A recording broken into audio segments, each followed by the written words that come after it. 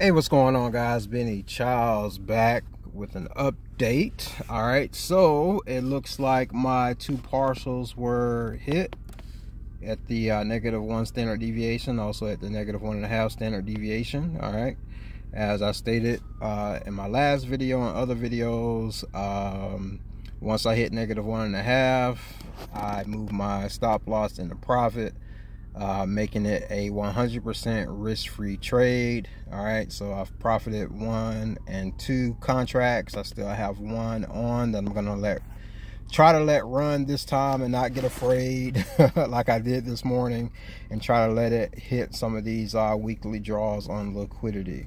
All right, so all right, we'll just see how it goes. Of course, we have to take into account for the news for the rest of the week and just how prices delivered throughout the rest of the day as well as the rest of the week. So we'll let this run. I'm feeling good, profitable, 100% risk off. Profited in my earlier trade this morning. I just closed early because I got afraid and wanted to secure, some profits, but this one I'm just gonna let run.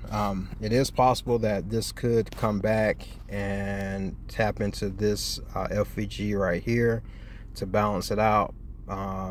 If it does, of course, it will stop me out, but we'll see. Fingers crossed. Maybe